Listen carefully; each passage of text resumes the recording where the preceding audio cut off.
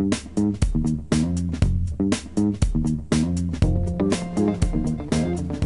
right, 7:13 right now. This Thursday is National Get Smart About Credit Day. Richard Butts from Bank of Hawaii joins us this morning. Morning, Richard.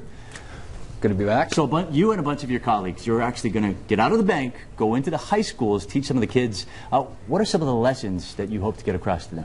Yeah, in just a couple days, we've got about 80 bankers going out to 22 high schools across the state to talk to them about making smart credit and borrowing choices. Yeah. Okay, so a lot of these kids are about to get their hands on some plastic and learn some very troubling lessons about credit. Where do you even begin to start? Well, we're going to focus on 2 of the 5 financial core competencies, is what they were called.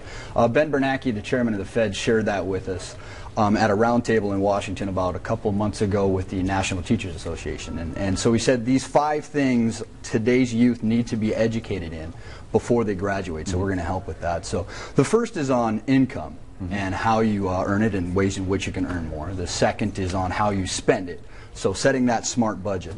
The third is saving and investing for the future, but it's the fourth, the smart credit decisions, the borrowing, that we're really going to focus on, as well as the fifth, which is the protecting the first 4. So making sure that we're making the smart choices, making sure that we're protecting our income, protecting our savings. That's good, because a lot of these kids know how to borrow, they don't know how to pay back. That's kind of the big part of that. How do you hope to get your message across? I mean, they have short attention spans, you know? Well, as you know, Halloween's coming up, right? So rather than bringing the rubber masks and the fake blood, we figure what we'll do is we'll share horror stories with them about, you know, what can happen horrifically if you miss your payments or you're late on a payment or you max out a credit card and just walk out on it.